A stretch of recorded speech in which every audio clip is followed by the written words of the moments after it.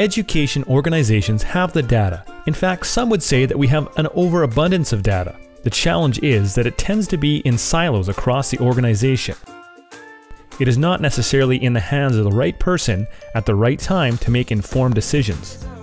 The data also tends to reside in a central location or require a high level of expertise to access the information and provide it in a usable format to educators.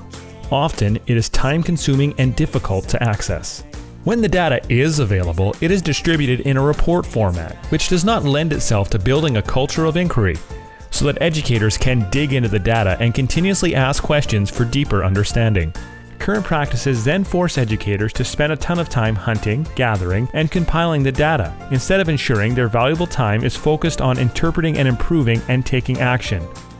Bringing the data together and making sure everyone can find it and use it to make decisions to support improving student outcomes is critical. Introducing Compass for Success.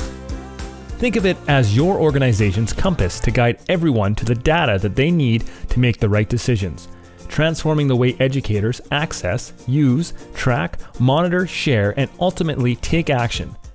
Empowering everyone to plan, act, and assess data to make decisions in real time.